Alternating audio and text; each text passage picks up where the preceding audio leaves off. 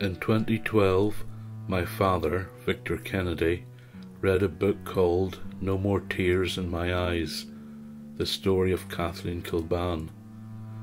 Kathleen's story affected him deeply, so much so that the following year he and I visited her grave on Achill Island, and I filmed him reading out a letter he had written to her. And so began a journey to share Kathleen's sad but inspiring story with the world. Over the course of 8 years, we made 6 films about Kathleen, wrote and published a book about her, and designed and printed many prayer and novena cards and booklets. We have gathered stories from people who Kathleen has helped through their prayers to her. Some of these stories can be seen as possible miracles, and we have created a Facebook page in her name.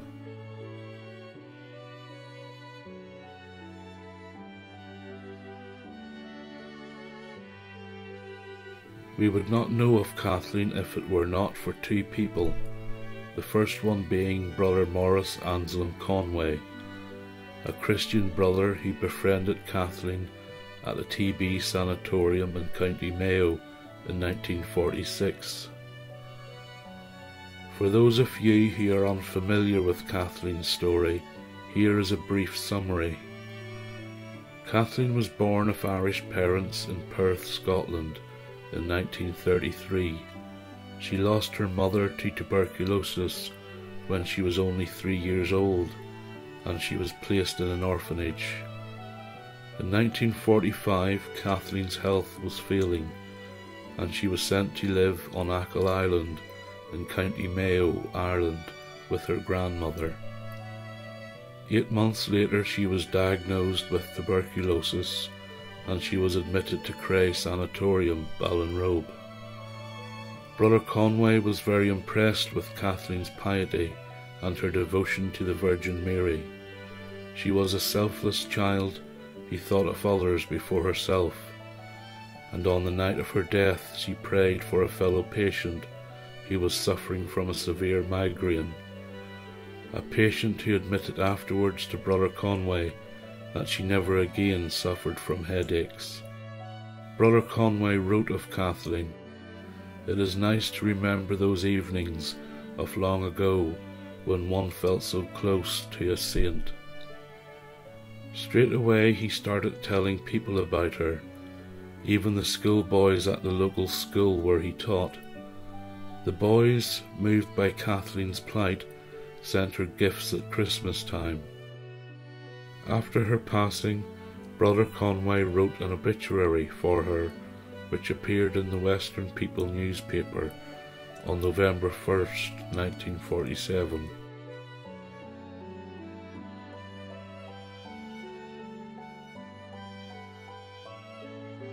He then set about writing down her story in full. He made at least 6 copies of it in his own handwriting, and he gave them out to friends. And that is how it stayed for over 50 years, just a few friends of Brother Conway and members of her family knowing about Kathleen. Then in 2003, Father Brian McKevitt published Kathleen's story as written by Brother Conway.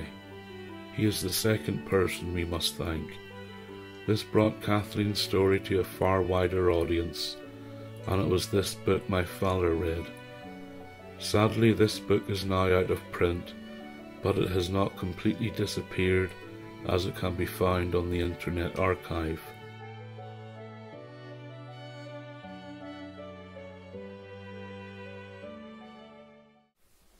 It was in June 2013 that we went to the west of Ireland.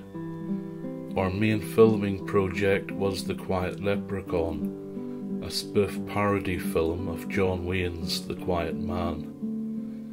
While The Leprechaun was fully scripted and planned down to the last detail, Kathleen's film rested mainly upon the letter Victor had wrote, which he would read out at Kathleen's grave. Beyond that, we would visit and film at Cray Sanatorium and at Brother Conway's grave in Ballinrobe, writing any narration or words Victor wanted to say as we went along. It was on a Sunday when we visited Kathleen's final resting place at Kilbane Cemetery on Achill Island. We tidied up her grave before we started filming. At first, Victor was hesitant. Okay. This was an important moment for him. Wait a minute, I get it.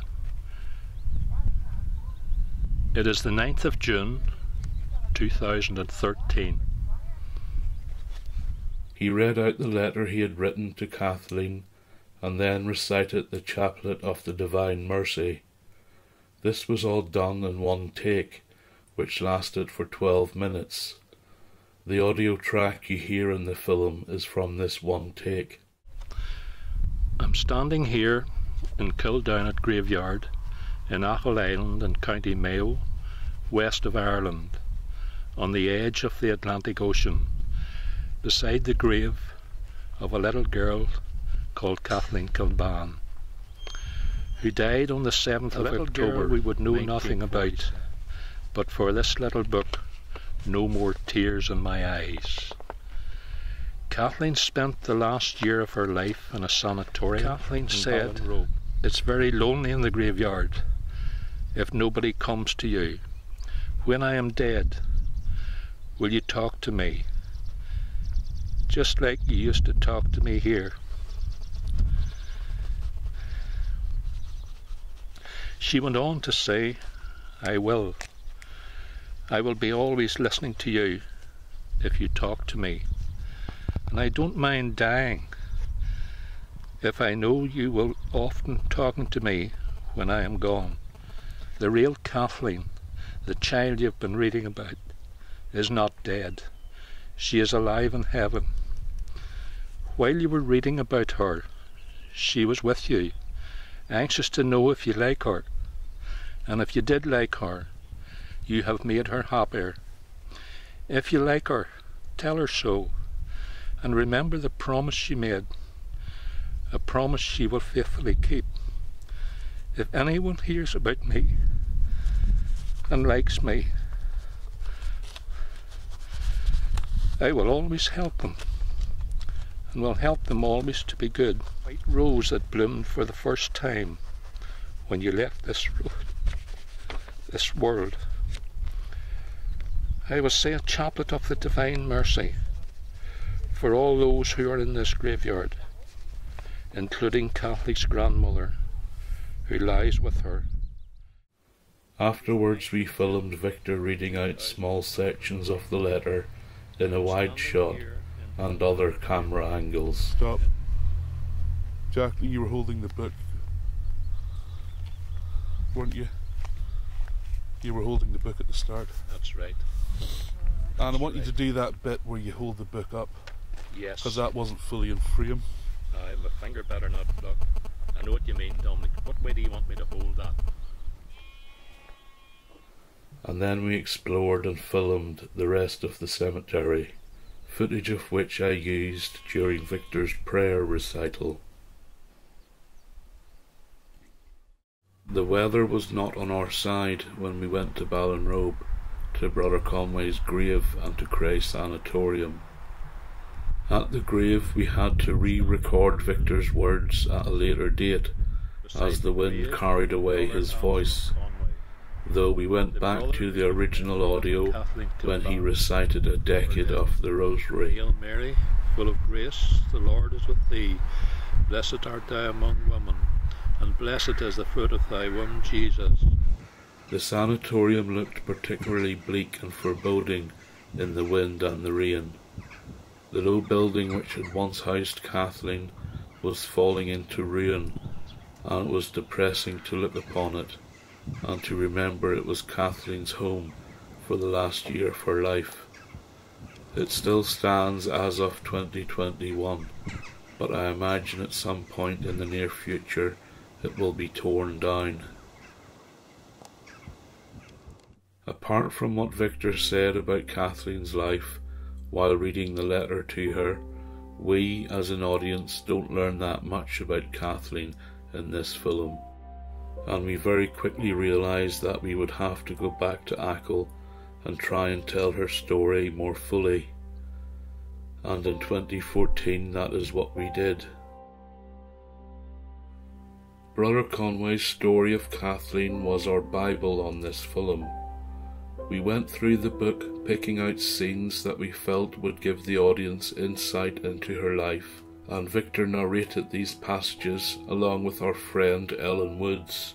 He was the voice of Kathleen, while on screen we would try and bring those words to life visually. We cast my daughter Sophie as Kathleen, though we used her in the film sparingly, as she was only 7 at the time, a bit too young to be playing a 13-year-old. We called the film Kathleen Kilbane, the Little Saint of Achill Island. It was Victor who came up with the name Little Saint. We felt it suited Kathleen perfectly. We placed quotation marks on either side to show that it is our little nickname for her, and does not imply that she is an actual canonized saint. Well, not yet anyway.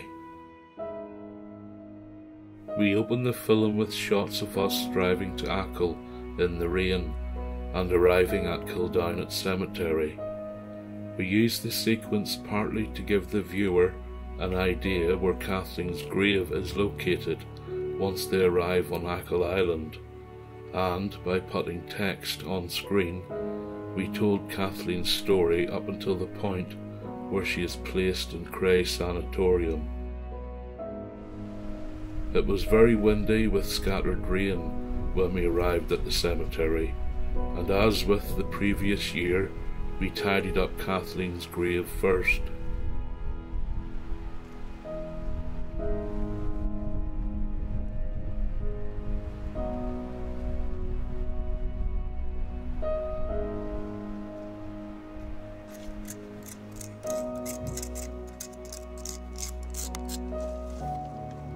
This time Victor had built the little grotto for Kathleen, in which he placed a statue of the Virgin Mary.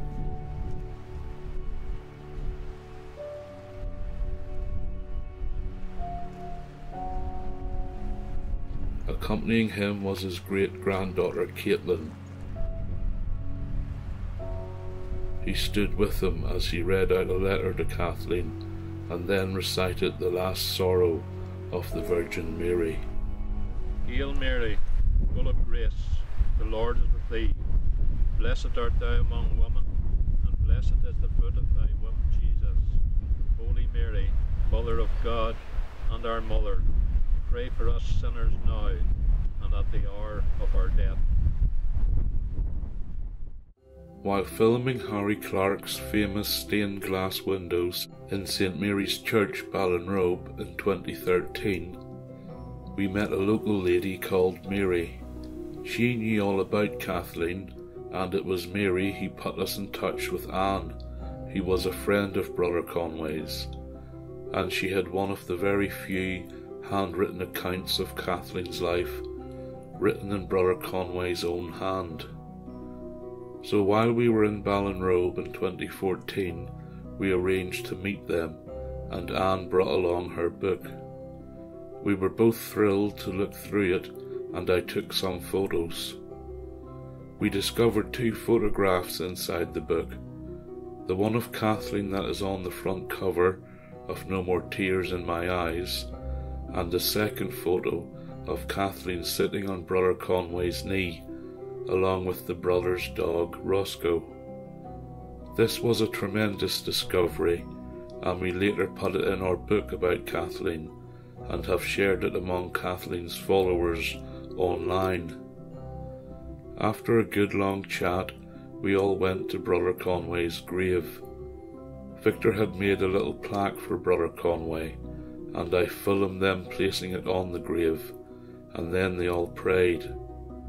It was a perfect little scene for the film. We then drove out to Cray Sanatorium, where I did a bit of filming. It now looked as if the big manor house was lived in, and it had been painted white, but it was still a very eerie and sad place. All of the scenes that feature my daughter Sophie as Kathleen were shot at my home in Germany after our visit to the west of Ireland.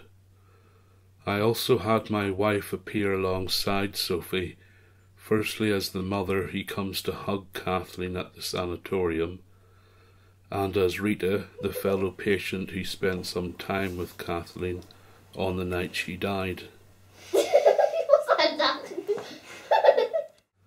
I found it quite upsetting when I filmed my daughter as Kathleen for her death scene, and the shots of her laid out with her white dress in the mortuary shed. And 4 years later, when I filmed the same scenes for our most comprehensive telling of Kathleen's story, in the presence of a holy child, I found it even more disturbing and upsetting. Look at the ceiling. Slowly close the eyes. Hold your breath. Whereas with the Little Saint film, Sophie just had to lie down and not move or do anything, this time Sophie had to act out the scene of Kathleen's death as written by Brother Conway. Stiffen it out there, then relax it. Yeah, then relax it. Right. This included the build-up to her death, where she sees Brother Conway for the last time, then Rita, and then the nurse. My wife, who played the nurse, fought back her own tears as she sat on the bed with Sophie. Even today, I find it very difficult to watch this scene. An expectant look came into her eyes. Then her eyes stared open and glazed, and a shiver passed through her body. Then her body stiffened and lay still. She was dead.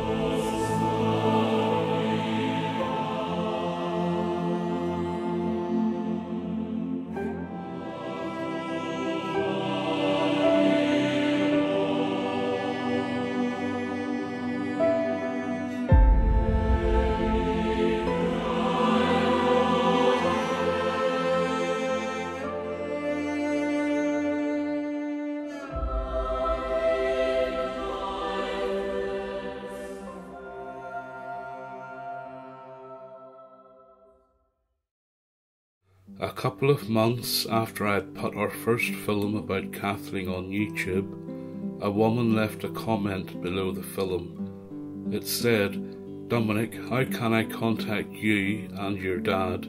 You won't believe my story with Kathleen Kilbane. God knows. I'm writing from Argentina, the country of Pope Francisco." I replied with my email address, and so began a correspondence and friendship with Viviana from Parana, Argentina, that has lasted to this day. We asked her if she would like to record her story of how she came to know about Kathleen for our next film, and she readily agreed. We learnt that it was an Irishman who gave her a copy of No More Tears in My Eyes, and that she translated the book into Spanish, which she shared with family and friends. The following is what Viviana told us about her efforts to get the book published in Spanish. It does not appear in her filmed testimony in the Little Saint film. Soon I decided to translate it into Spanish to be published in Argentina, following all the legal steps. Obviously, I pursued no economic rewards, since I just did it for the love of the Little Saint. So I got in touch with the editor, Father Brian McKevitt. He showed himself interested with this idea. But no sooner had I finished my work than he changed his mind. However, I felt pleased by sending the story by email and giving out photocopies of Kathleen's life to my friends and anyone who wanted to know about it. My dad and I both thought that this was a missed opportunity, as Spanish is the third most spoken language in the world, and Kathleen's story would have reached a new and far wider audience. This is the dedication that Viviana wrote for her Spanish translation of No More Tears in My Eyes. I dedicate this humble but dear translation to our Lord for having sent us this angelic being into the world and truly showing us that you can live in it but always thinking of heaven. Monsignor Estanislao E. Karlik. I also thank you for having blessed me with the privilege of bringing this book to my hands from so far away. To our Heavenly Mother for her strong presence in Kathleen's life, and thus allowing us to give us one more sign of her unquestionable intervention and mercy. To my spiritual father, St. Padre Pio, for having been the light on my path, and the one who will continue to open doors for me until I fulfill a dream.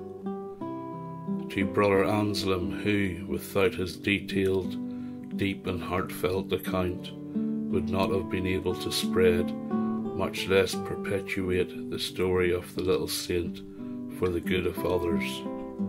To the same Kathleen, my spiritual daughter, who accompanied me during all working hours, inspiring me with feelings of extraordinary love. Thank you for your signals. Johnny Caffney, nice and warm Irishman, who sent me the book from his country, is no longer with us. I pray for him all the blessings that heaven can give him. From there he is now laughing like he used to, but with Kathleen and Brother Anselm. Thanks, Johnny, for the little saint you gave me.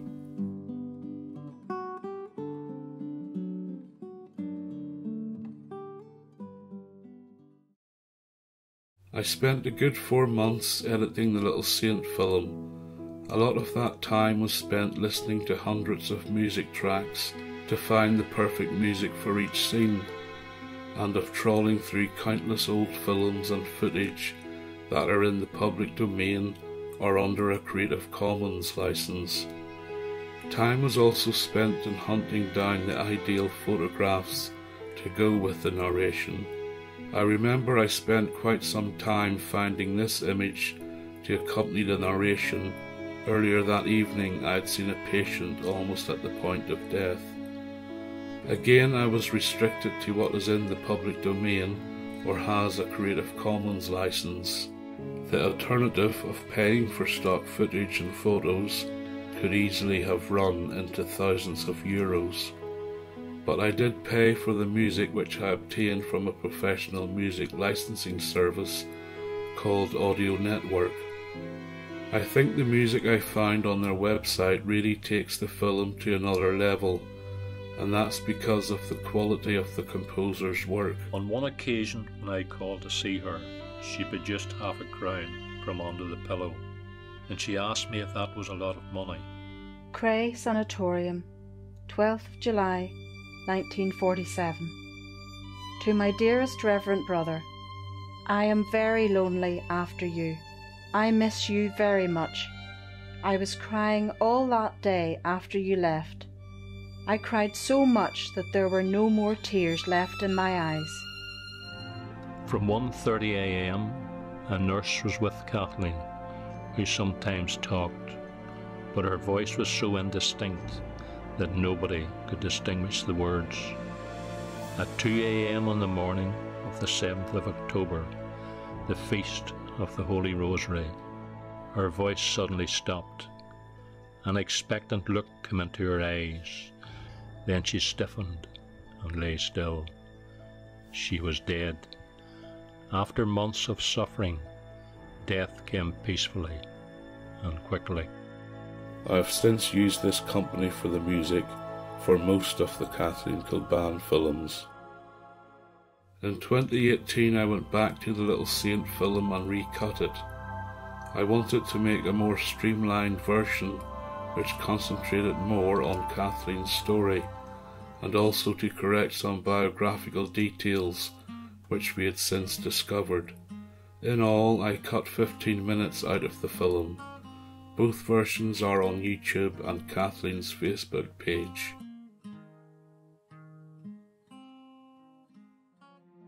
In 2015, we shot our next film, called simply Kathleen Kilbane and Brother Conway. It is a very dreamy, melancholic film that imagines Brother Conway's last day on earth. He visits Kathleen's grave on Achill Island, and he sees the spirit of Kathleen all around him. We see his memories of Kathleen, real and imagined, and while at Kildownet Cemetery he can't help but think of the three great tragedies the cemetery is associated with: the Great Famine, the Kirkintilloch Bothy tragedy of 1937, and the Clew Bay drowning in 1894.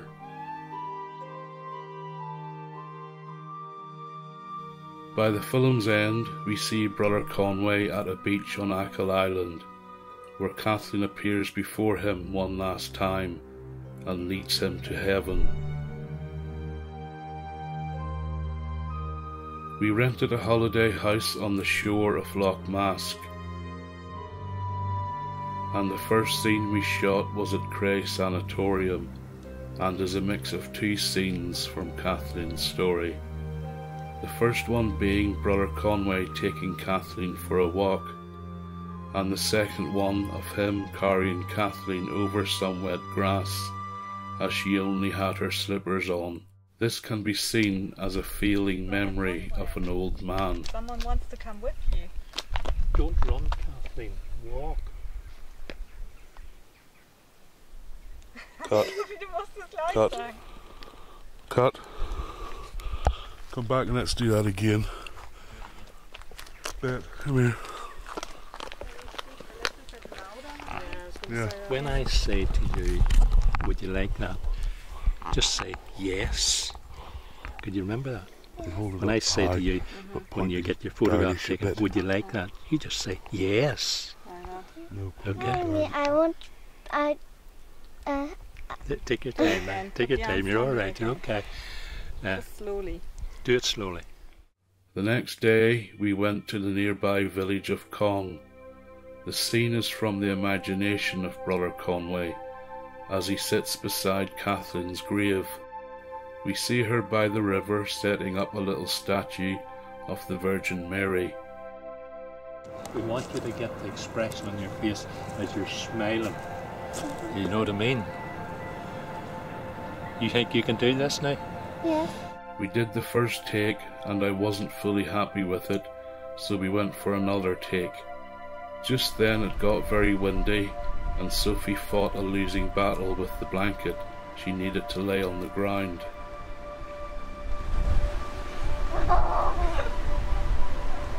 Cut.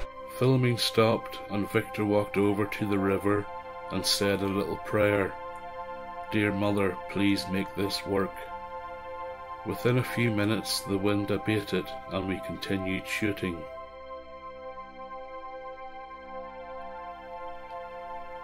Ellen Woods, who was the voice of Kathleen in our previous film, came aboard this one along with her mother Peggy, who played Kathleen's granny. Peggy was perfect for the part. Being from County Cavan, she was a true Irish grandmother, and she brought a bit of the Gaelic with her when she spoke Kathleen's name in that language, in the scene where Kathleen hugs her.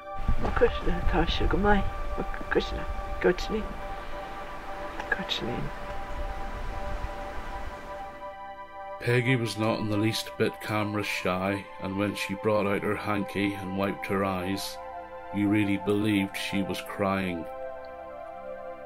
Of all the people I've filmed, she stands out, along with my sister Jacinta and my niece Caitlin, as being completely unself-conscious in front of the camera. Where does this one sit?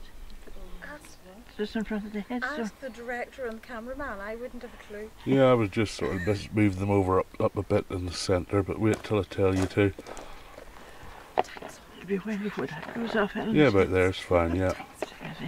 You don't want to block it. To see if taking them off.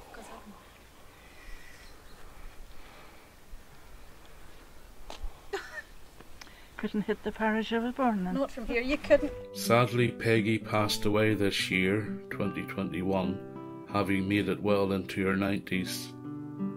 Every year since we made this film, I would make a point to call in and visit Peggy and Ellen every time I visited Northern Ireland, and I have the fondest of memories of them both. Peggy and Ellen rented a holiday cottage in the area, and as it had a thatched roof, we thought it ideal for the granny's house. So we filmed there the imagined scene of the doctor coming to tell Granny of Kathleen's TB diagnosis and that she would have to go to the sanatorium. As per usual with our films, where money and personnel are tight, Victor also played the doctor, his only disguise being different clothing, a stethoscope, a doctor's bag and a fake moustache. Ellen's scene is about her meeting Brother Conway on the steps of Derreen's church near Kildownet Cemetery, and Brother Conway tells her of how he felt the presence of Kathleen and her granny as he sat in the church praying. Let's try it again, Dominic. Yeah. I come in too soon. What brings you here to Achill? I managed, Need I ask? I managed to get Stop. away. Aye, cars. I'm rolling. Take 254. Oh, hello, Peggy. Brother Anselm. While at Kildownet Cemetery, we filmed a lot of footage of the stones that littered the graveyard. They are the graves of the famine victims that are but a short distance from Kathleen's resting place. They are a stark reminder of those dreadful times in Ireland in the mid-1800s that even today touches a raw nerve with many. Such was our feelings on the matter, and that those victims would not be forgotten, we decided to include a famine poem in Kathleen's film. The thought of the suffering of those poor people affected my dad so much that he built a monument in their memory in his back garden. It is not a direct reproduction of a famine house, but an artistic representation of one.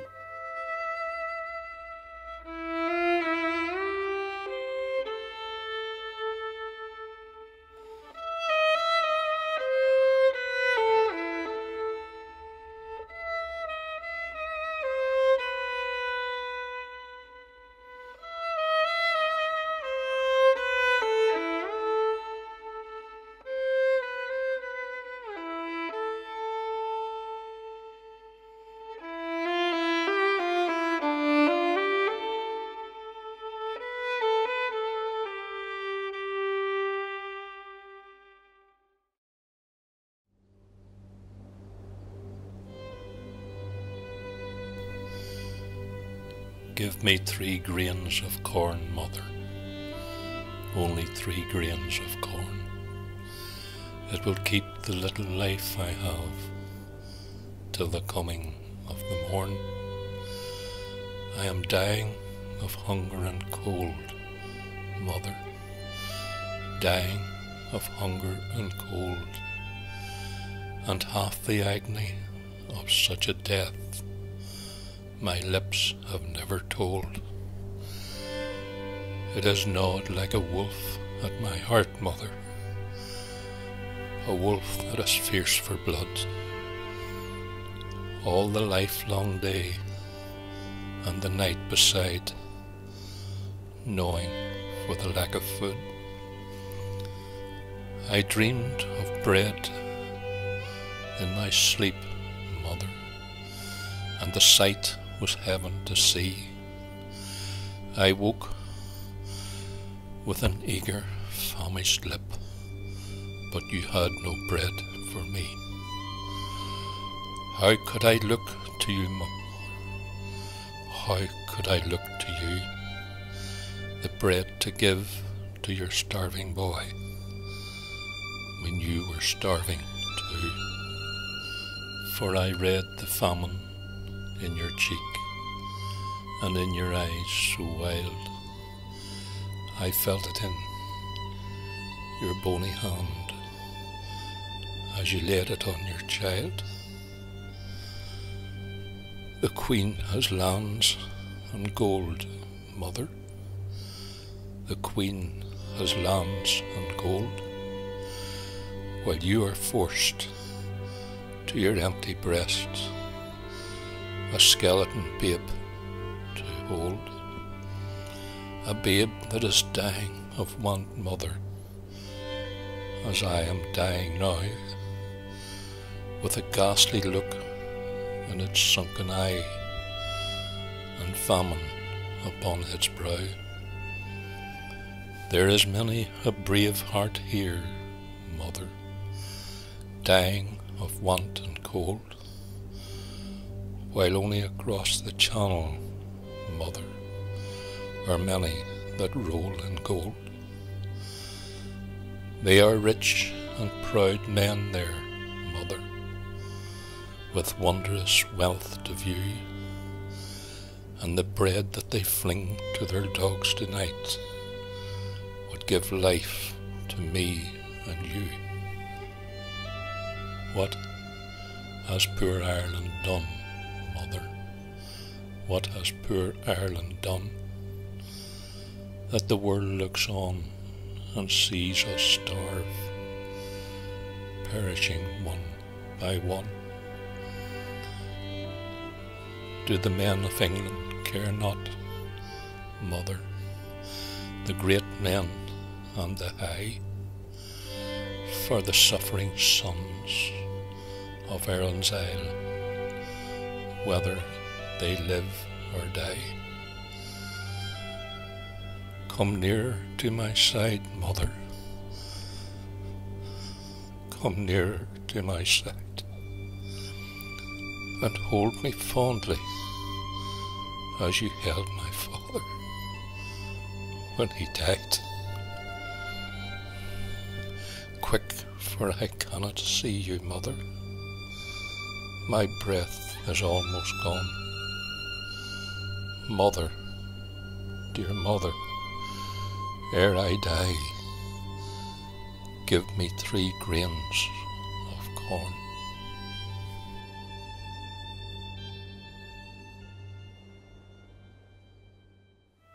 When you visit Kathleen's grave, take a few of the flowers that you have brought her and place them at one of the stones that mark the famine graves.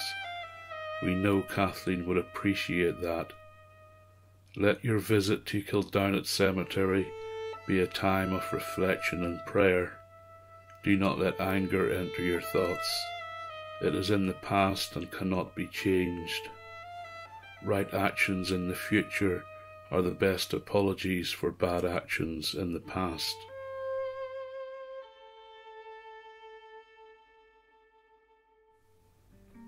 While at Kathleen's grave, we cleaned her headstone and touched up the lettering with black paint.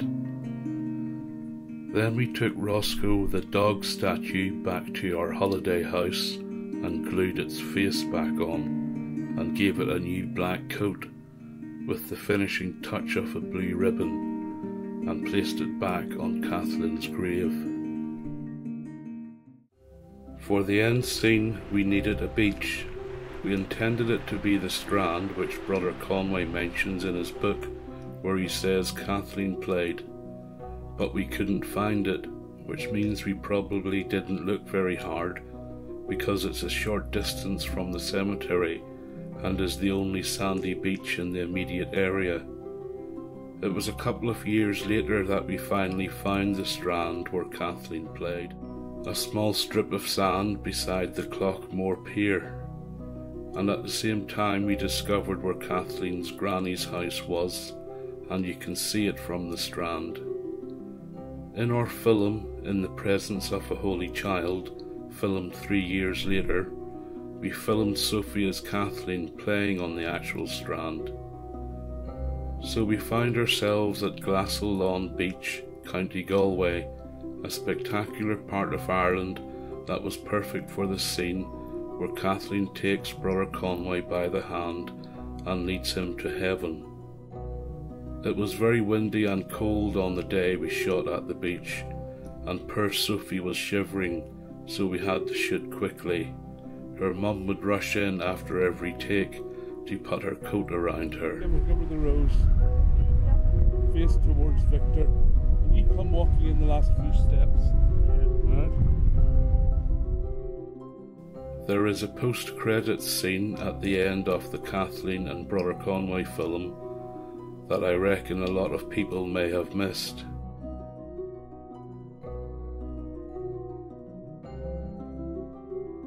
It's a jokey little scene of two women meeting and having an argument. Then Kathleen appears before them and by shaking her head lets them know she is disappointed with them. The argument is instantly forgotten and they part on friendly terms. We initially set up in front of a gate leading into an old farm building and started filming. Do a wee shrug of your shoulders. Let go. We're losing her bet. We're losing her. No smiling. You have to look grumpy and don't smile. Until my father pointed out that it wasn't a very nice backdrop, and he said if we moved a little bit down the road, it would be a lot more scenic. That's it, now come out of shot.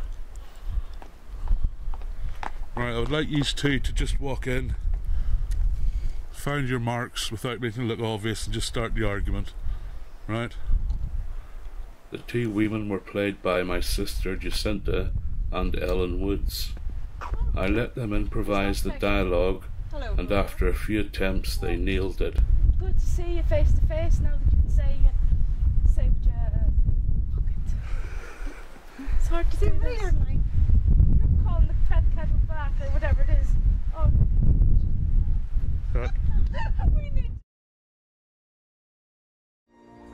Ah, Peggy. Well, Rosie, now that you have you here in front of me face, maybe you'd like to say what you've been saying to everyone behind my back? No, I think I would rather say it behind your back than be looking at that face for too long.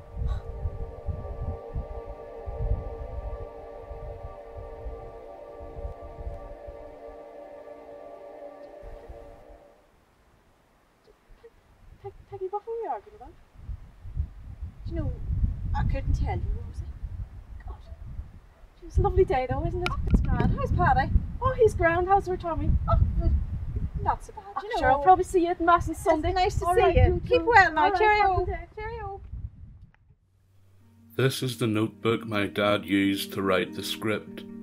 We took it on location with us.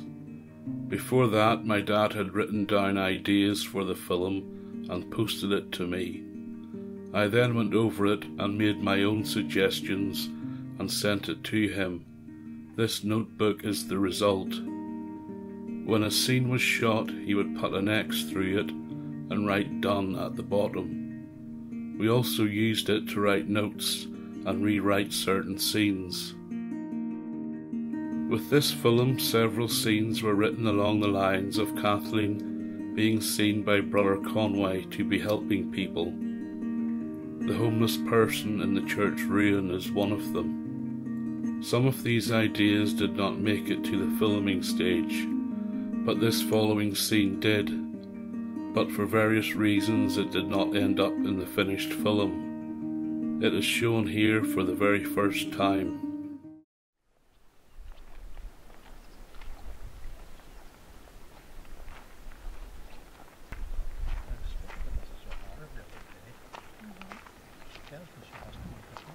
It's a grand morning, Father Conway. Good morning.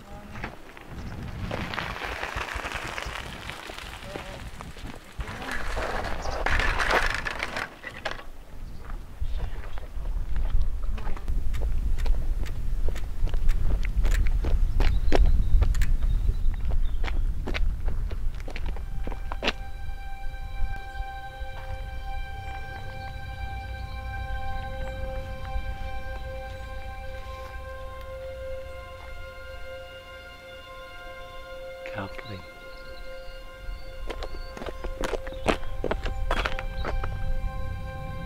Are you all right? We called our next film Reflections of Kathleen Kilbane, and we made it in 2016.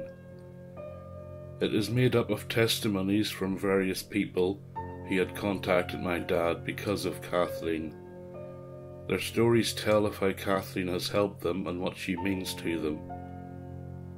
The film opens with Brother Conway meeting Kathleen by a lake. It is an imagined scene, though we do use some of the words Kathleen spoke as told by Brother Conway. I like to think of this scene taking place in heaven. The shots of the sun reflecting off the water and onto the trees and bushes give the scene a heavenly effect. We filmed at a small lake no more than 5 minutes from my dad's home. After this scene, my dad proceeds to read the testimonies which the following people kindly wrote down for the film. Patricia Lee and Kathleen Turner, both from London. Mary and Hugh Kilbane from Newport, County Mayo. Alan Worthy from Wales. Jeremy Clifford from Bristol. Anne Wilson from Birmingham. And Viviana from Argentina, who reads out her own testimony and also testimony from her friends Lorena, Heidi and Julieta. We did not shoot a lot of footage for this film, just the lake scene, Victor reading out the testimonies, a scene of 2 people finding a white rose in church grounds, and various little shots like these.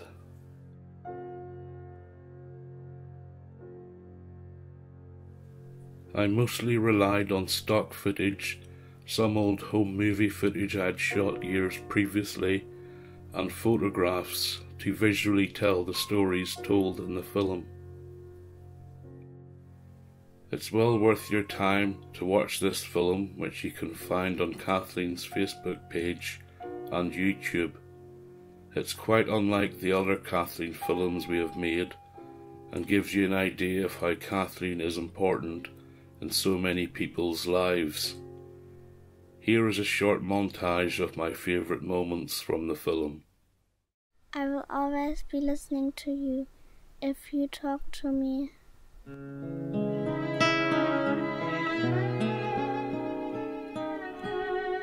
Lake is very peaceful.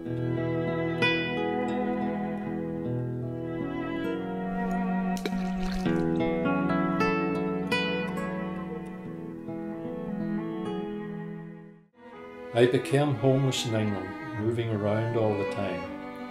How I remember walking the streets of London at night crying, and ending up sleeping in graveyards on wooden planks, covering open graves. All the time thinking of my childhood in Ireland, of how you used to go down to the convent on Sunday Wells Road in Cork City, and the nuns there would let me sit on the bed of little Nellie of Holy God and show me her little shoes. And it is for you, Kathleen, that I wrote this little verse called The White Rose. Teardrops falling on my father's tombstone, forgiveness for all the pain. Roses are for those we love, the white rose of St. Kathleen, and the blue candle of the peacemaker running through our lives. Amen. Patricia. While I was in Achill, I headed straight for Kathleen's grave and offered up a rosary of thanksgiving for her. And as I prayed, I felt Kathleen speaking to me, saying, You must love your mother, promise me. As I began to walk away, I felt deeply and emotionally unmoved, and this openness of heart remained with me for days.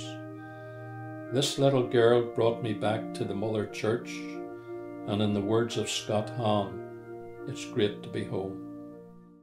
Just after Dad had left this world, a strange thing happened. My sister Mary and I were walking to Dad's grave, and there before us, lying on the ground, was a solitary white rose.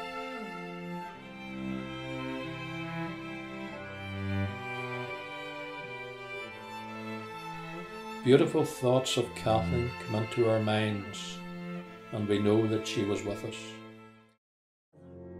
Since Victor had just arrived at Kathleen's grave when he listened to my voice, he had crossed his country to pray for and to her and to make another film there with his son Dominic and some others of the family. Shocking as it sounds, it had never occurred to Victor and me to be filming in Ireland and in Argentina at the same time for Kathleen's cause. Kathleen was born Tuesday, June 9th, 2015 at 7 p.m. Julieta and her husband couldn't believe their eyes. They were over the moon, but suddenly Julieta became pale and in a few minutes lost consciousness. She was bleeding to death. She was rushed to the operating theater. After fighting for her life for 5 long hours, Julieta recovered miraculously. This is how the doctor explained the situation, the very word they used. As a consequence of that episode, Julieta won't be able to have more children, but she will live to see her beautiful Catalina growing up, the treasure girl who delights everyone who meets her. I know that some people will find it difficult to see this story as a miraculous intervention of Kathleen. However, I do believe that it was. Julieta was saved thanks to the Kathleen's intercession. I consider it a grace coming through her. Angels adorn the walls of my home, 12 in all. Among them is a special little angel. I pray to her each day and light a candle in front of her picture. How I longed that she could have been my daughter and tell her how much I love her. Her name is little Kathleen Kilbane. Back in the summer of 2012, my father phoned Father Brian McKevitt, the editor and publisher of No More Tears in My Eyes. By that time, both my dad and myself had already decided that we would go to visit Kathleen's grave the following year and to make a little film about it. My dad asked for a photo of Kathleen, which the father emailed to me, and this is that photo. As you can see, it looks like someone had been playing around with it in some photo editing software. They tried to define her jawline and chin and made a very bad job of it. I wanted to keep Father McKevitt's photo as it was a high quality image, so in 2014 I took the photo I'd taken of Kathleen in the handwritten copy and superimposed her head from that photo onto Father McKevitt's high quality image. This is how it initially looked, but after spending many hours tweaking and cleaning the image, it ended up looking like this. I then went on to do a colour version of the photo, and it was this colour photo we put on our first card. I made the first memory card of Kathleen in either late 2014 or early 2015. It was my dad's idea, and he picked out the quotes from both Kathleen and Brother Conway, which feature on the card. I added a blue ribbon to her hair because the ribbon and her hair were very ill-defined in the original photo. I printed them on my home printer and laminated them, then posted them off to my dad, who would give them out to people. We had placed an advert in the Ireland's Eye magazine in early 2015, where we offered to send a free DVD of the Little Saint film and a memory card to anyone who asked for them. Over the next few years we produced more cards. My dad would send me a rough drawing of what he wanted, along with any text, poem or prayers to go on the card, and I would spend days hunting the internet for the various elements, and then by trial and error I would piece the card together until I was happy with it.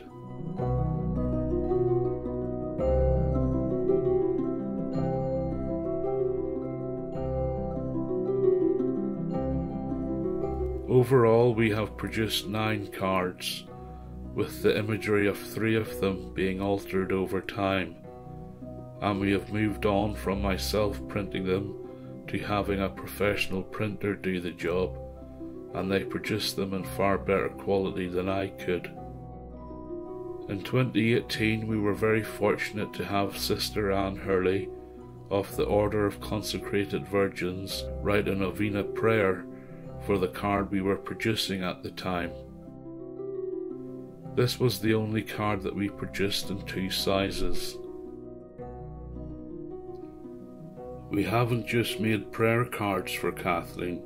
A few years ago I also made up a Kathleen Christmas card which my dad sent to his friends, and also some adverts which we placed in churches and other places and asked some of Kathleen's followers to do the same. And we and other people have left Kathleen's prayer cards in churches throughout Ireland, the UK and Europe.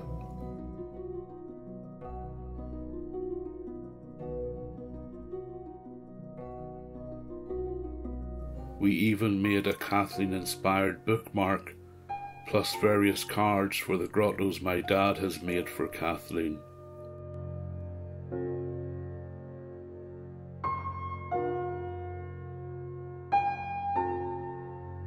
Apart from the one he made for her grave, he has made a similar one which he placed at Kerrytown in County Donegal, where the Virgin Mary appeared in an apparition in the 1930s. We placed the half-crown coin we used when filming In the Presence of a Holy Child in 2018 in the grotto at Kathleen's grave, and of course a card was needed to explain what it was and what it was doing there. And my dad finally got round to building his own shrine to Kathleen in his back garden.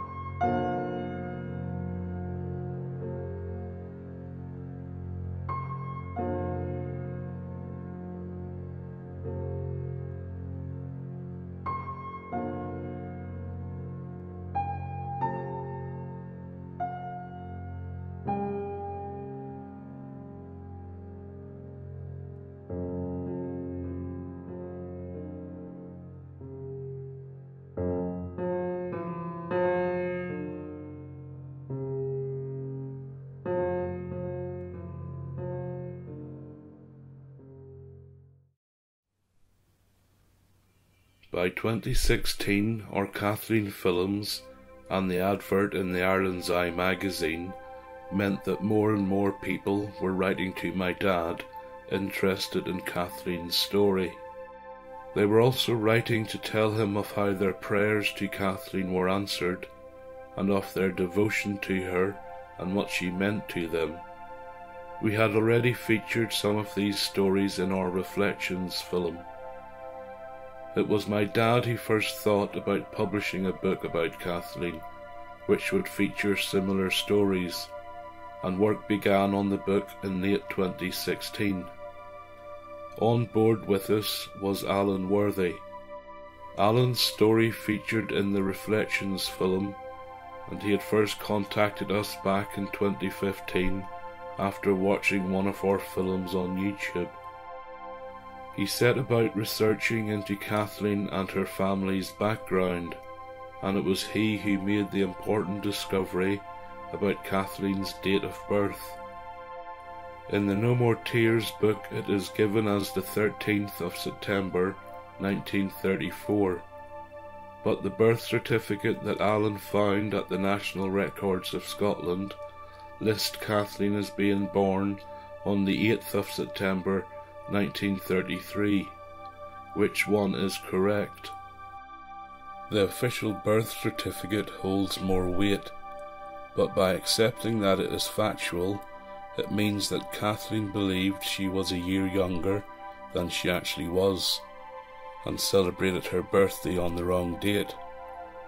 But that also means her family believed that she was born a year later than the birth certificate and her baptism certificate states, because on Kathleen's headstone it says she was 13 years old. Did her father give the nuns at the orphanage in which he placed Kathleen the wrong date and year, and that is what they entered into their books, thus carrying forward the error? Or did Brother Conway, when writing out her story a few years after her death, misremember her date of birth? I think the birth certificate is correct, as it would have been filled out shortly after she was born, and the possibility for error was very small. It is also nice to believe she was born on the 8th of September, as that is the birth date of the Blessed Virgin Mary. To gather more stories about Kathleen for the book, and to try and find anybody who knew her, we placed a new advert in the Ireland's Eye magazine. The first part of the book features a summary of Kathleen's life. It features new facts and information that we had unearthed, but it is still no substitute for reading Brother Conway's definitive account of Kathleen's life in No More Tears in My Eyes. There follows Kathleen's obituary and various stories from Kathleen's followers.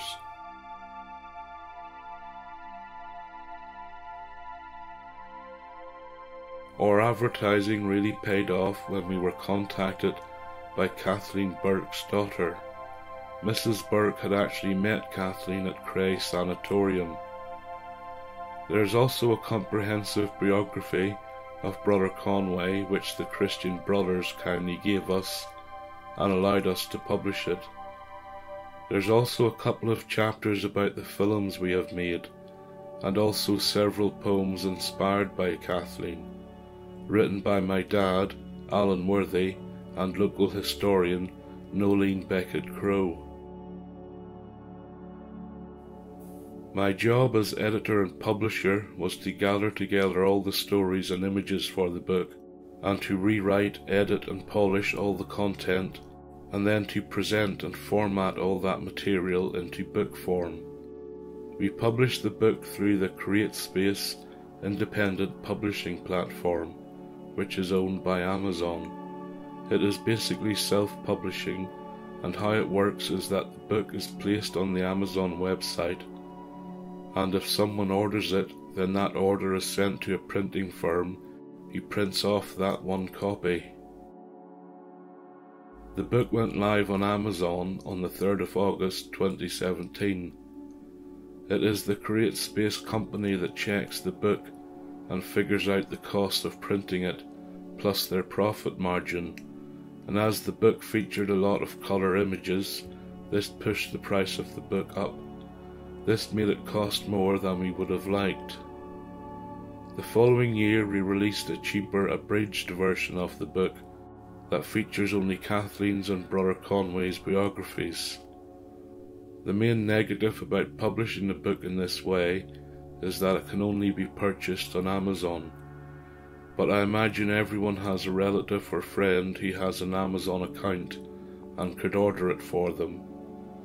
We also produced an ebook version as well, which is perfect for reading on a smartphone or tablet and is a lot cheaper. In October 2017, I created a Facebook page for Kathleen to promote our book and our films about her, and also to share any new facts and information surrounding Kathleen. It's a place where people can send and have posted pictures of their visit to Kathleen's grave, and also to share their stories about how Kathleen has helped them. The page has now got over 2,500 followers. To promote our book, we got a few articles about Kathleen published in various magazines and newspapers.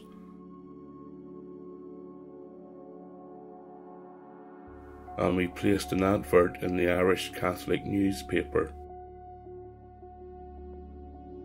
In 2019, we designed and had printed a small booklet which contains a summary or shortened version of Kathleen's story, along with details of how you can find out more about her. By now we had produced quite a few prayer cards, and I felt it was important we also include Kathleen's story when sending out these cards. This was the beginning of what we termed, for want of a better name, the Kathleen Pack, which is sent free of charge to anyone who asks for it. A year later we produced another booklet called Kathleen's Little Miracles and Graces. The title itself tells you what it's all about.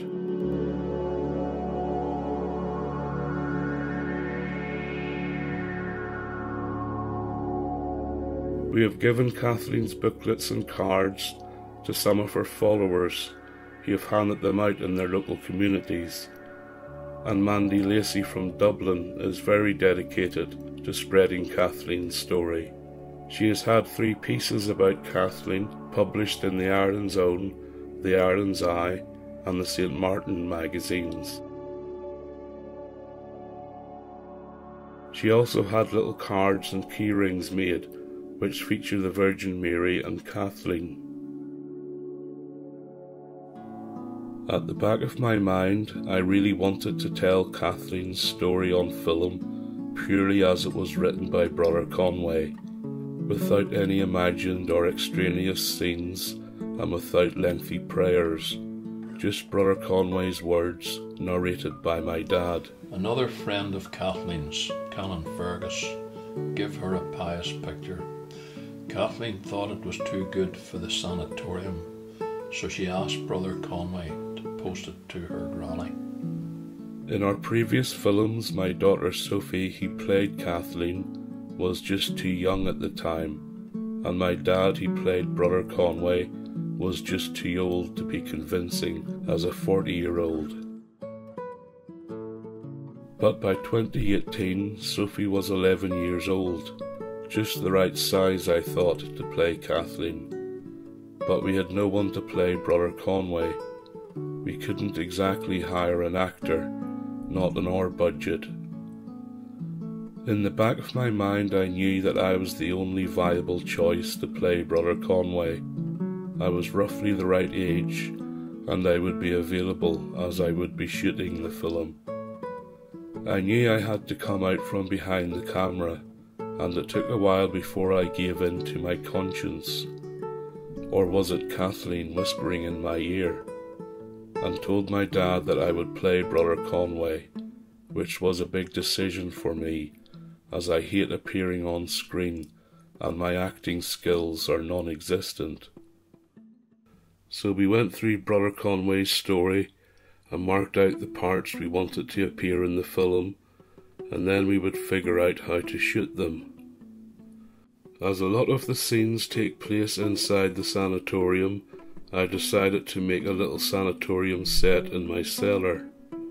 We picked the biggest room in the cellar and moved all the old clutter to one end of the room, painted the floor a light colour, brought an old-fashioned looking metal bed, and with a few more bits and pieces we had a very simple and basic looking corner of a sanatorium. Cray Sanatorium's proper name was St. Teresa's, so we felt it suitable to have her statue in the set. I also had to light the set, and in keeping with our use what you've got principles, I used whatever lights we had, plus white cloth over most of them, to tone down the harsh shadows. And in keeping with those principles, We searched the house, which has been in my wife's family for over 90 years, and found various period items and props for the film. For me, it wasn't important that the set looked very realistic, because it would be the people within the set and their story that we would be telling that was important.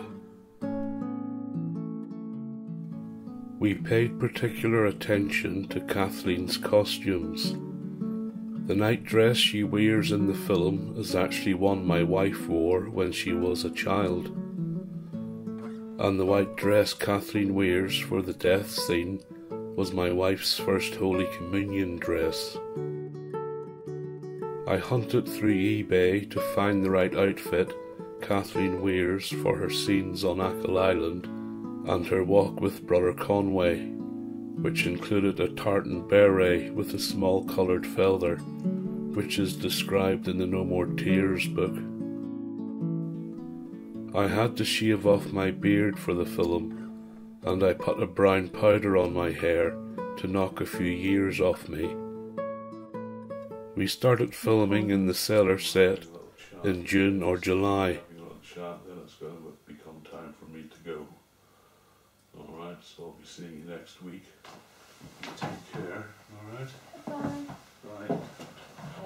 We would film about 2 to 3 times a week for a maximum of 2 hours at a time.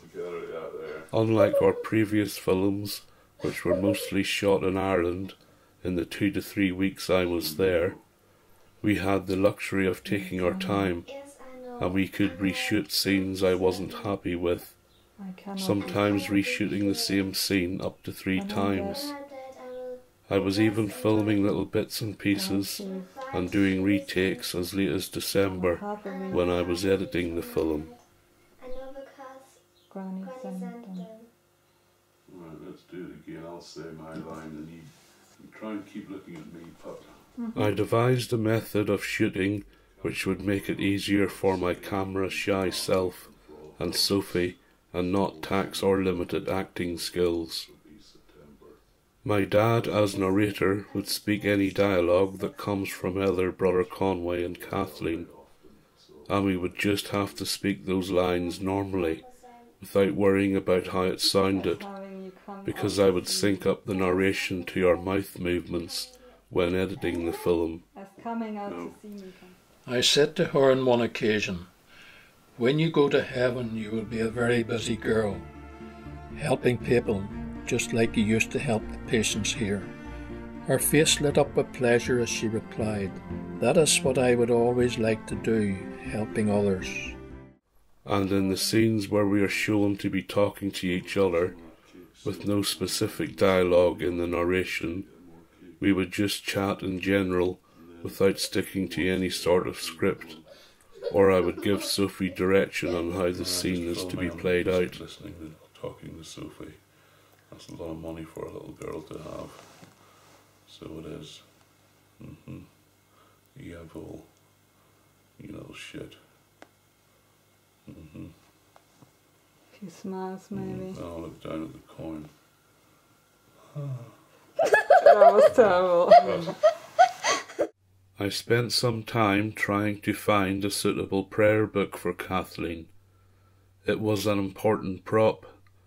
Brother Conway had given her it, and it is mentioned several times in the No More Tears book.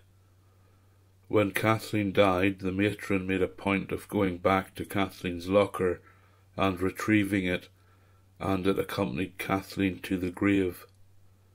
I could not find a pre-1946 one that was suitable, so instead I got this little white First Holy Communion child's prayer book from the 1950s or 60s, which came all the way from the United States. I roped in my friend Paul Seston to play the part of a patient. We used him for the scene where we see Kathleen helping the nurse give out medicines, and for a shot where we see Brother Conway with a dying patient. We filmed this scene in the same cellar room. We just moved Kathleen's bed, put a different blanket on it, and placed a different bedside cabinet beside it. And you're dying, dead. And our neighbour, Anna Teresa, agreed to play the part of Rita, who visits Kathleen on the night of her passing. We didn't just confine our shooting to the cellar. We filmed this scene in our hallway, and this scene in my study. We achieved the fire effect by using a gold-coloured screen, with the light shining directly on it, and my wife would shake the screen to simulate flickering flames. We filmed this shot in our kitchen, and also the mortuary scene with Sophie lying on the kitchen table, and I plucked the white rose in our back garden. One day I decided to take our dog Nellie down to the cellar with us when we were filming. She had been with us for almost 5 years by then, and had never set a paw in the cellar. She was too frightened of it.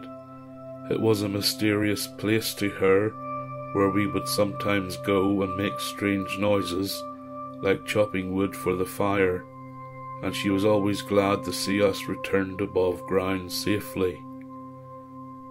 The first thing she did on entering the cellar room was to trot over to Kathleen's bed and jump up on it for a bit of fussing from Sophie.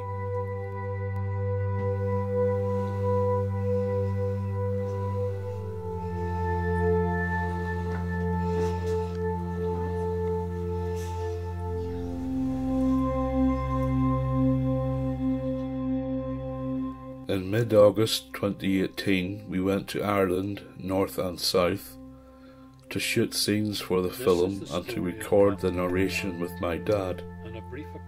We needed a wet and windy day for the scene where Brother Conway is walking home from the sanatorium with an empty jam jar. The unpredictable Irish weather didn't keep us waiting long, and on a Sunday morning we filmed the scene 5 minutes from my dad's house. We also filmed a few letter reading and writing shots. If you look at this envelope, which contains a fictional letter Kathleen wrote to Brother Conway while he was in Cork, you will notice that the address is for the Christian Brothers Monastery in Cork City. This is a real address, and while we don't know that Brother Conway stayed there, it is very possible that he did. You may also notice the postmark on the envelope. It is also correct. I searched the internet for old Irish postmarks and stamps and printed them onto the envelopes. And if you look closely at the postmark, you can see that the date corresponds to the time that Brother Conway was in Cork in 1947. A little bit of photoshopping was needed for that. On our way to Achill Island, we stopped off at the parish church in Straight, County Mayo, as it is one of the few churches on our route to Achill that retains its altar rails. We filmed a shot of Kathleen kneeling at the altar rail, then she gets up and walks out of shot. We used this in the film to signify her leaving the orphanage in Scotland and going to Achill Island.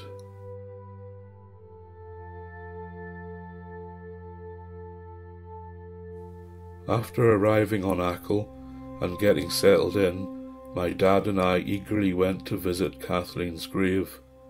It had been 2 years since my dad had been to her grave, and 3 years for me, and it was like visiting a dear old friend. I don't think he needs painted, does he? No, he looks quite fresh still. Look, somebody's mentioned to me they've done a solar light. Yeah. The writing does look a bit faded on the headstone though, doesn't it? Yeah, Look at the K and that can be touched. That can be touched in. Yeah, freshen that up. Look at the wee stones, and even you see this here, heart-shaped stone. Yeah. He's showing the shape. Oh yeah. Yeah. photograph that down. I want to show it to Molly. Buds. There's buds on it. Yeah, there's still so many leaves and all. The bugger's been scoping on it. I'm well pleased with them steps. Yeah. That was nicely done. Up there, you know, some people will appreciate that. Yeah. Your woman Dolores was looking after it. Yeah. There's basically no other grave like it in the whole cemetery. Yeah, looking around the edges now. Yeah. But We also popped into the Ackle's secret garden, which we believe was the woods near Breenaskill, which Brother Conway mentioned where Kathleen liked to play. We asked the owner at the time, Willem van Goor, the Dutch artist, if we could film there, which he kindly allowed. The secret garden was our first stop on our first day of shooting.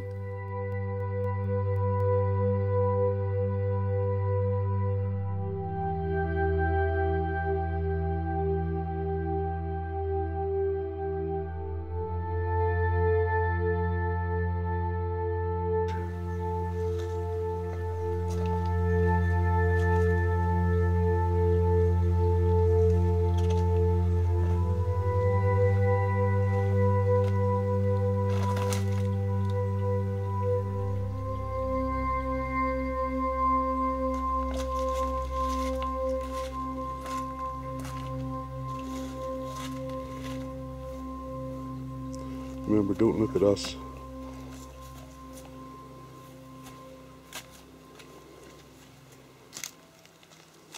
Excellent, well done, pup. Then it was to Kathleen's grave, where we filmed Sophia's Kathleen walking along past the cemetery, and of her calling into the church ruin.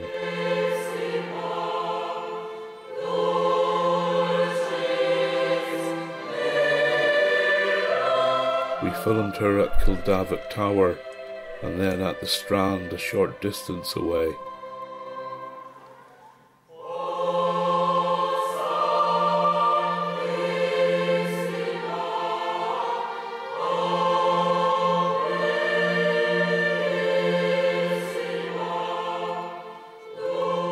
Then it was back to Kathleen's grave, where we got stuck in tidying it up, which I filmed and later turned into a short film.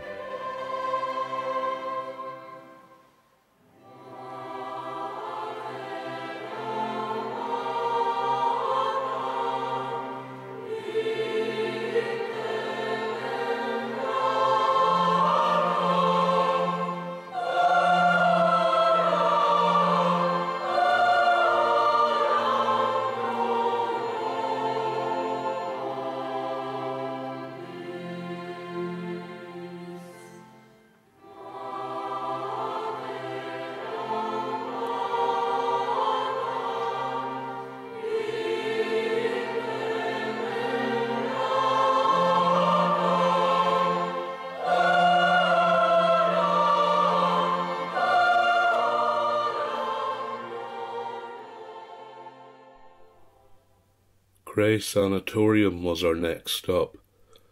We filmed the scene where Brother Conway and the matron are walking to the mortuary shed the morning after Kathleen's passing, and the matron remembers Kathleen's prayer book. We also filmed Kathleen and Brother Conway going for their walk and sitting down and chatting, plus some shots of myself as Brother Conway, walking to and from the sanatorium.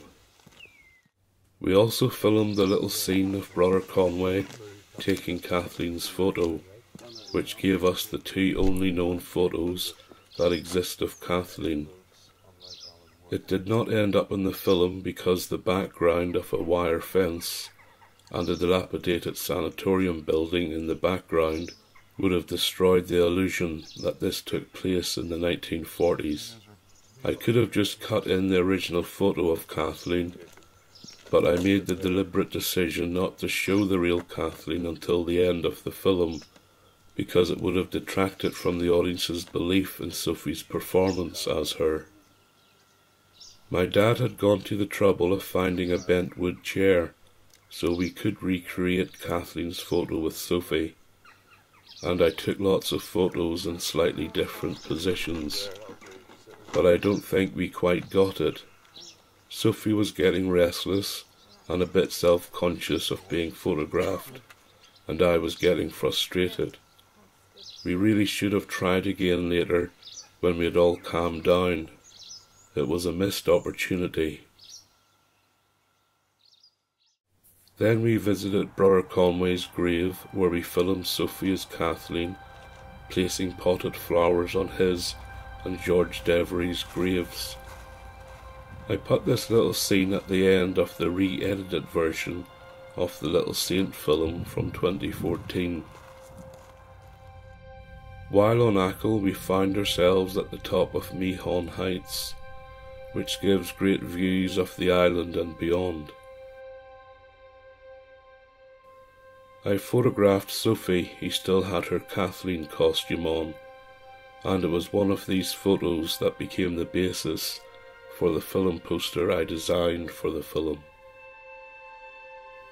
Kathleen always seems to be looking out for us when we're making the films, because in early 2018, Caroline from London, whose family come from Achill, got in touch with us because of her interest in Kathleen, and when she heard we were going to Achill to shoot a new film about her, she very kindly offered to let us stay in a house that belongs to her family.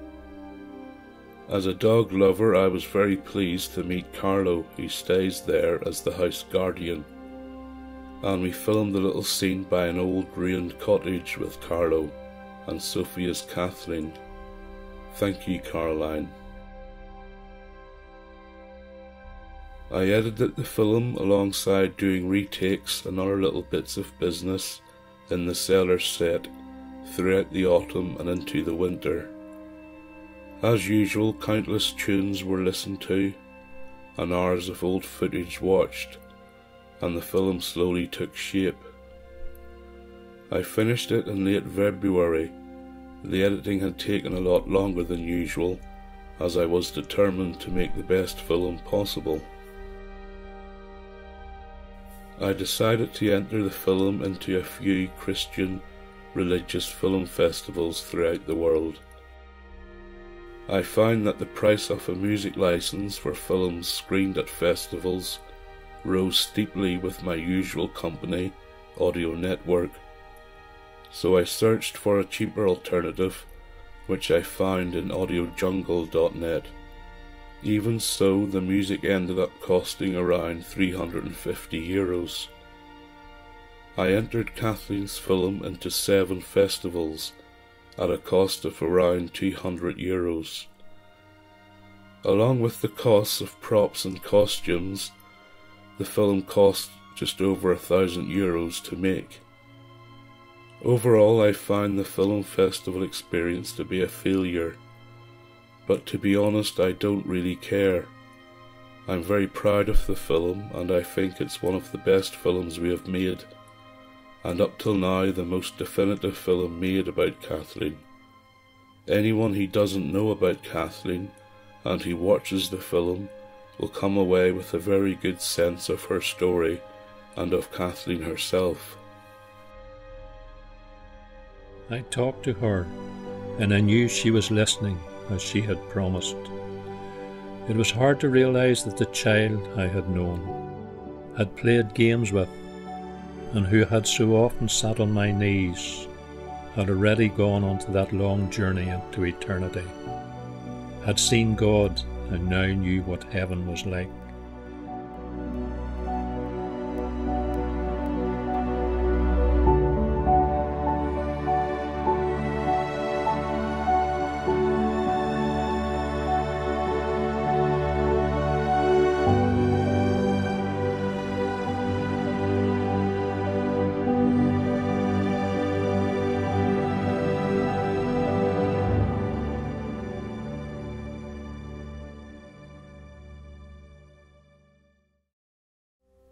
The day before I released In the Presence of a Holy Child on Kathleen's Facebook page, I received an email from Eddie Cotter Jr. Eddie founded and runs the Dead Theologians Society, which is a Catholic youth ministry program for teenagers which teaches them about the saints, and their special charism is to pray for the holy souls. The Dead Theologians has been running for over 20 years, and over 17,000 young people in over 550 parishes have participated in it.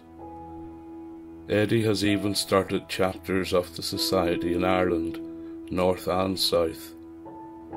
When Eddie holds DTS meetings with the teenagers and young adults, he usually tells them about Kathleen, and because Kathleen was a young teenager herself, they can easily relate to her. We have made sure that Eddie has plenty of Kathleen's booklets and cards, so he can share them out. He is a great advocate of Kathleen, and when he was in Northern Ireland in the autumn of 2019, he made time to call in and visit with my dad. You would have thought that we had finished with the Kathleen films. There were no more to make. We had covered her story the best we could with the Holy Child film. Well, I thought that. My dad didn't. He came to me with an idea he had of an old man whose wife has recently passed away, and he discovers her copy of the No More Tears book, which he reads and is deeply moved by. It explains the photo of the girl that his wife kept on her altar. He remembers his wife once telling him that the girl was her little friend, and she would like to visit her grave. The old man feels so much guilt over this that he decides to walk to the girl's grave and place on it a picture of his wife and her rosary beads. I liked the idea and we turned it into a script. This was in the spring of 2019, with filming planned for early August, when I would be in Ireland for 12 days. And from writing the script to the film being released on YouTube and Facebook in November, we did it in only 7 months. My dad was partly inspired by the Martin Sheen film The Way, which was directed by his son Emilio, and was set on the El Camino pilgrimage trail. For various reasons we decided that my dad's character would live in County Donegal, one of them being it is a more scenic route. We also decided that my mother would be the deceased wife. My mum had passed away in 2005, and I thought it would be a nice touch to have her appear via photographs in the film. I had to work a bit of magic when I was editing the film to change the date of her passing on her headstone from 2005 to 2019.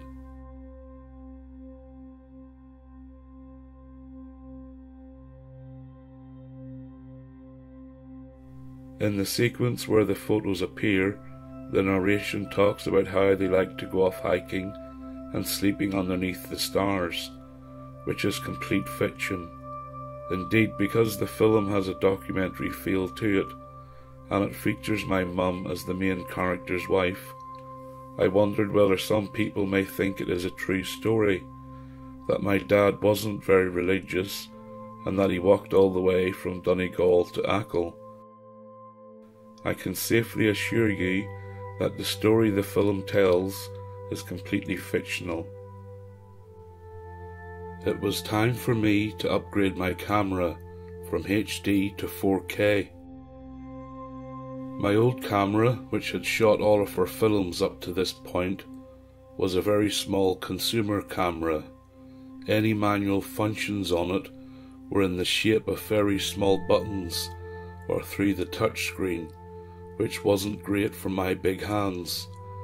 And our way of shooting, which is very much in the guerrilla filmmaking style, which is characterized by ultra-low budgets, skeleton crews, and limited props, using whatever resources, locations and equipment that is available, and where scenes are shot quickly in real locations, without any filming permits, so I would just have the old camera on full automatic, which often led to less than ideal footage.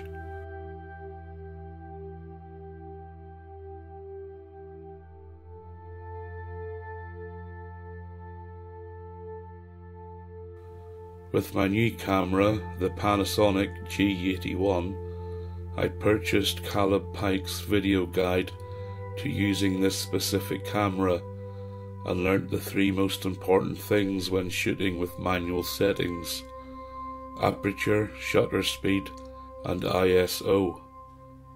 I also treated myself to an external camera monitor so I could see a lot more clearly what I was shooting. The new camera performed wonderfully, and my main regret was not getting it earlier and shooting the Holy Child film with it. We filmed all the scenes that appear at the start of the film at my dad's house and at Ballycran Church at my mother's grave. Then it was off to County Donegal.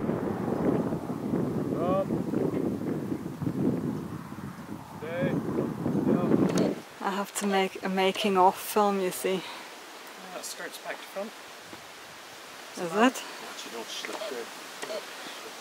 I think, I don't know. Is it? Yeah. Keep your hands held together, pup. Yeah, aye, they got there, yeah. Yeah. And you just look at them for a few moments and then turn away again. Yeah. Right, look at them. Yeah, lovely. Turn away. Turn away. That's it. About that length of time, pup. No, sorry, Victor. You can't go doing that while she's looking at you. You gotta let her turn, look at you and turn away again, then do the high Yeah, kick. that's right. Alright, so just keep your eye on Sophie. When she turns away again from you, then you do the hanky. Alright, so back to where you were.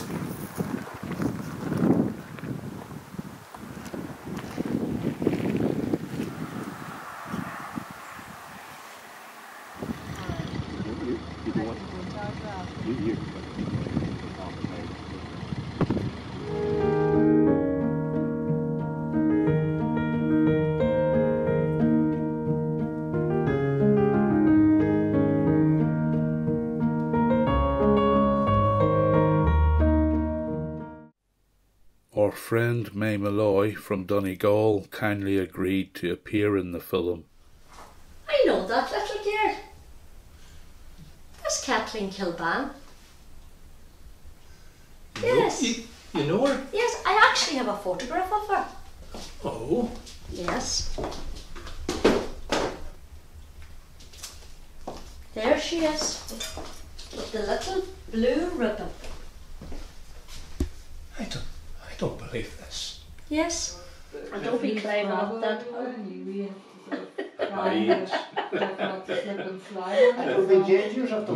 Right, let him have the book, May. He's clinging on to it.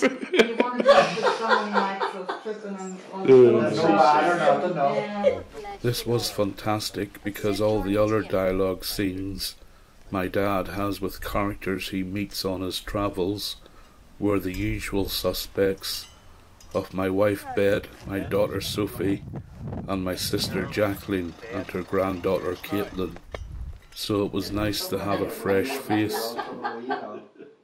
We improvised these scenes. I would describe roughly what they needed to get across, and they just went for it. My favourite is Caitlin's scene, which I find quite comical.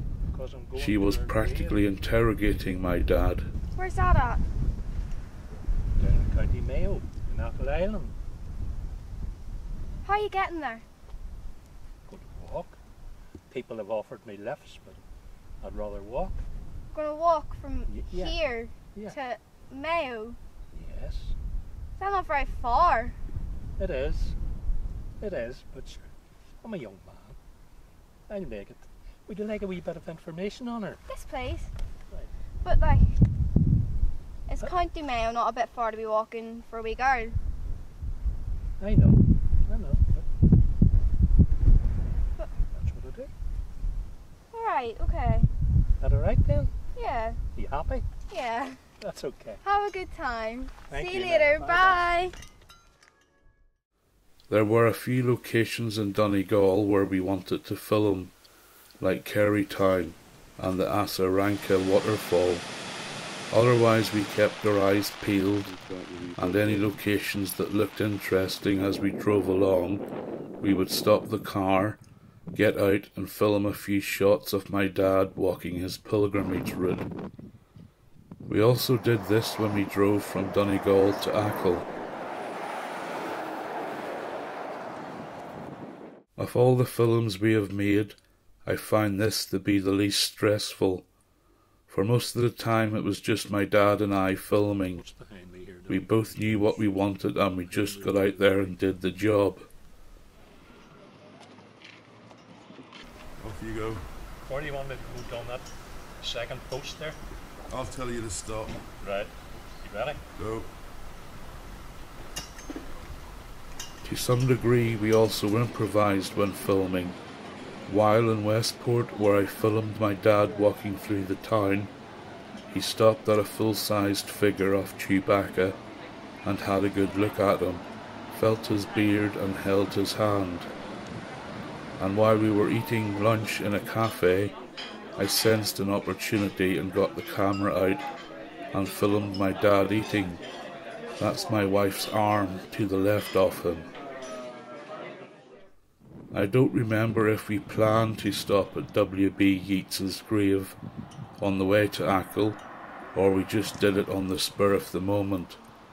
But I was glad we did, not because my dad and I are fans of the man, but because I had heard a few years previously Yeats's poem, The Lake Isle of Innisfree, sung by Tony Barden, which I particularly liked and was keen to use in one of our films. I will arise and go now, and go to Innisfree, and a small cabin build there, of clay and wattles made. 9 bean rows will I have there, a hive for the honey bee, and live alone in the bee-loud glade.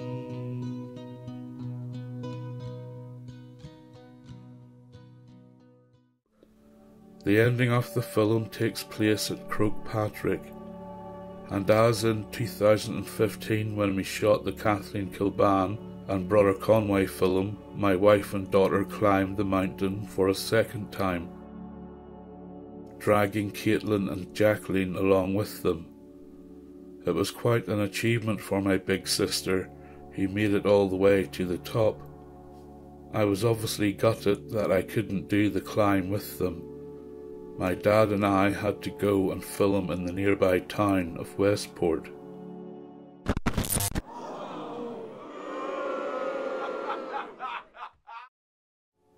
My dad and I are not the only ones inspired artistically by Kathleen.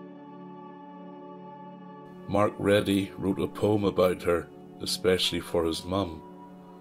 Mark said, "My mum passed on in February last. She found a little book many years ago about Kathleen Kilbane from Achill, who died in 1947, aged 14. It's basically the story of a child saint.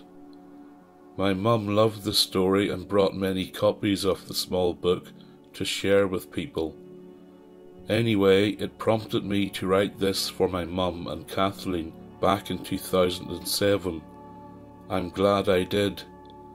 I've been to Kathleen's grave many times in Clockmore." Here is the poem which Mark has called "No More Tears in Your Eyes."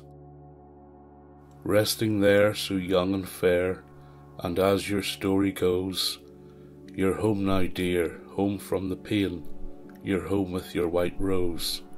Though you have gone, I sing this song, we have said our last goodbyes. in hills of mist and amethyst, no more tears in your eyes.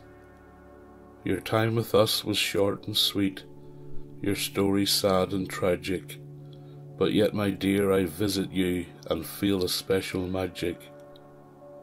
You're in my heart and in my mind, you've touched me deep inside. I know the pain is over now, those little eyes have dried.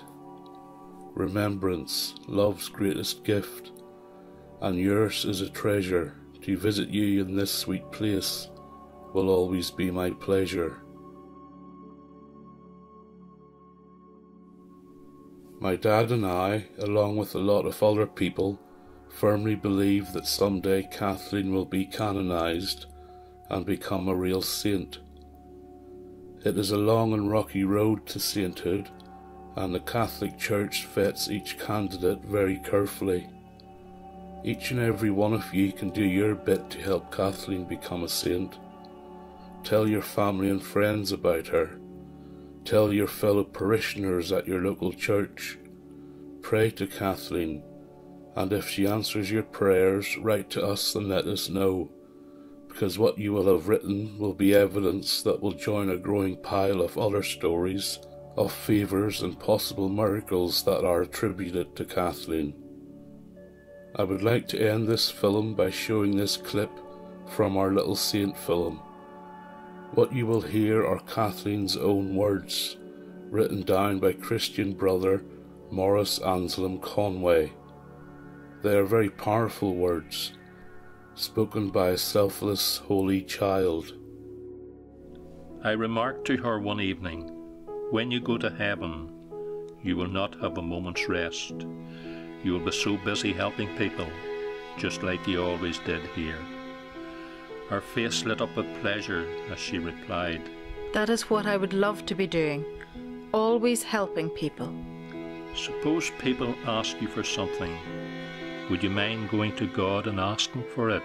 I asked. She thought for a while before she replied, I don't know. I'm not sure until I go there. I might be afraid to go to God, but I know I would not be afraid of the Blessed Virgin. And that is what I will do. I would ask her, and she would ask God. And I will always remember those who were good to me. What about those who did not know you were here, and would have helped you if they had known? And then she made this extraordinary statement.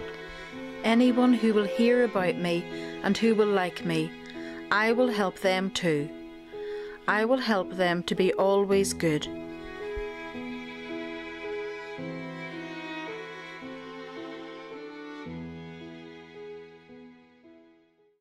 I am never alone here, the crowds you draw near to a little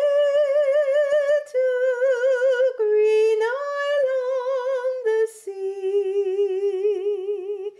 I'm so grateful and proud of this island of dreams. Oh, island, my home. It makes me so happy to know when I'm gone that if people here need me, I'll do them no harm. I will melt all their troubles like sunshine on snow. With my arms to hug you, my heart is aglow. White and blue are the colors of Our Lady. White and blue are the colors that she wore. So perfect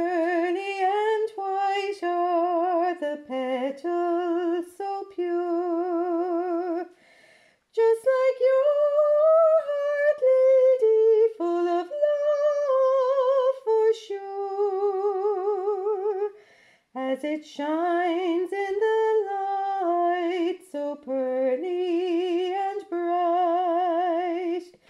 The gift of our friendship ignites. If you need me, just call me, I'll always be here. A white rose from my garden tells you I'm near. Oh, Kathleen, have faith and trust in me. Forever young you'll remain right here by the sea. Oh, what fun I had here at this beautiful place, full of laughter and dreams, my life full of grace. Growing old is not an option for me. Where the sky meets the sea, that's where I shall be. A ribbon of blue in your lovely brown hair.